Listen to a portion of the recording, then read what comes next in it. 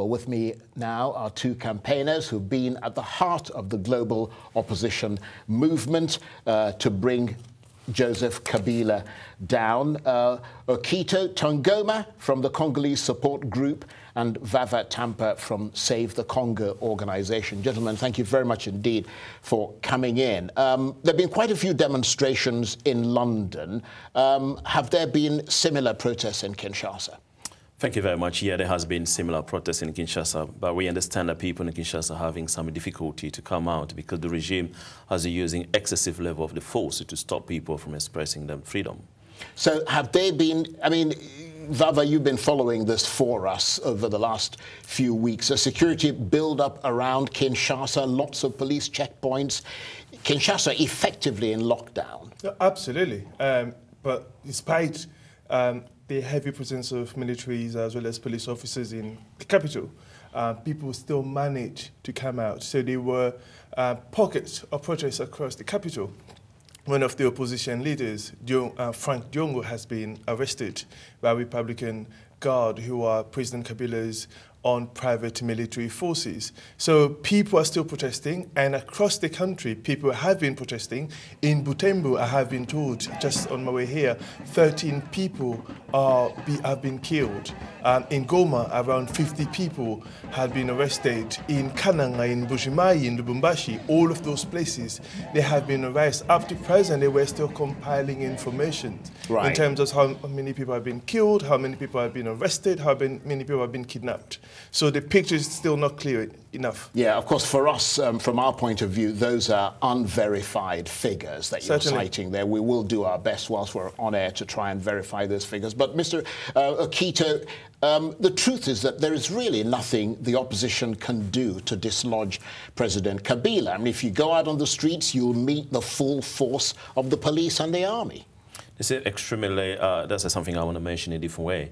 The opposition has got the right at the moment asking Mr. Kabila to go, because at the moment we're going through a very peaceful process where we are asking him to respect the value of the Constitution. But let me tell you something. According to Article 64 of our country Constitution, the Constitution is giving power to every Congolese citizen to fell any citizen who try to take power by force. So by using this article, we can use any means of the force to stop anyone who try to take the power by force.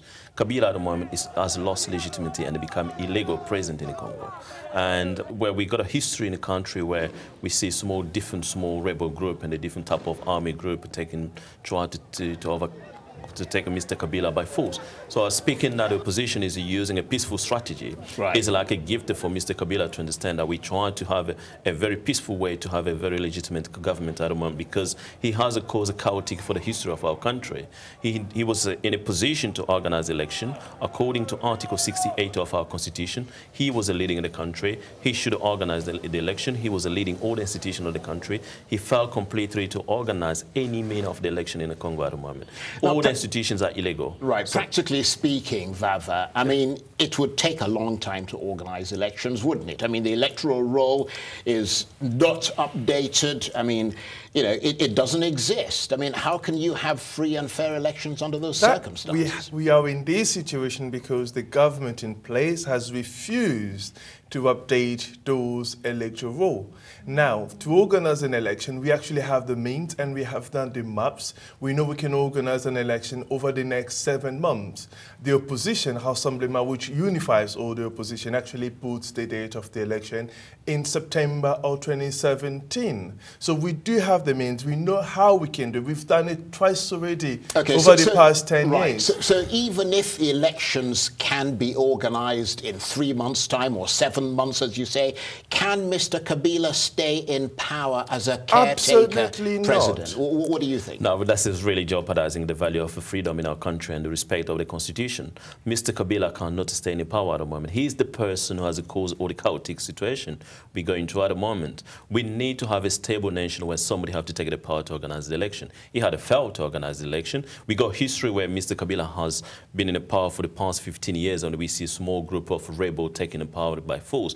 We see people being killed as a result of his weakness. It's essentially a dynasty, isn't it? I mean, you've got father and son taking over. And and the Sun has said that opposition supporters like yourselves in the DRC aren't loyal Congolese. How does that make you feel? It's actually worse than a dynasty. This is a kleptocracy, where you have a rule by a group of people essentially trying to make themselves rich. And Mr. Kabila and his families and friends have amassed hundreds of millions over the past 15 years. And the chief reason Mr. Kabila doesn't want to give power is because of those money. And what we are now pushing, because Mr. Kabila, one way or the other, is going to be pushed out. He cannot defy the Congolese people. We have taken down Leopold II. We ended Joseph Mobutu's 32 years of dictatorship.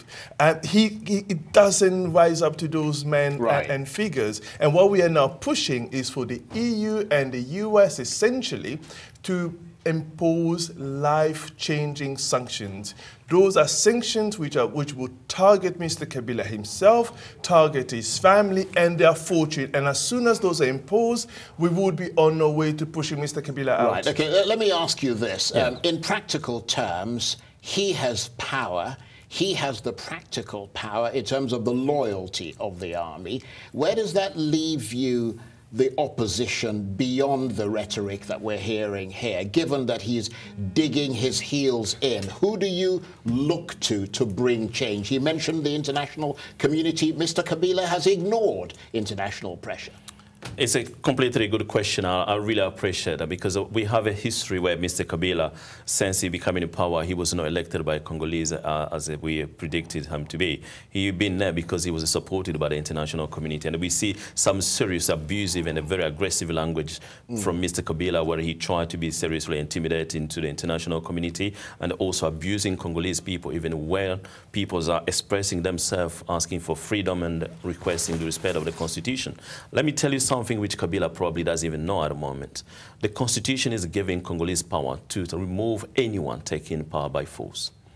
But at the moment, Kabila has got no any argument to stand against that one. We can use any different strategy of the power, any mean of strategy to take him out of the power, because at the moment, Mr. Kabila cannot lead the Congo at the moment. Okay. He is a completely a dangerous person for the stability of the Congo and the future of our country. Let me just reiterate that we're hearing unconfirmed reports that speak of multiple deaths in the DRC as protesters take to the streets this evening. We will be hoping to confirm those reports by the end of this program, certainly by the end of the evening. Vava Tampa and Okito Tongomo, thank you very much indeed.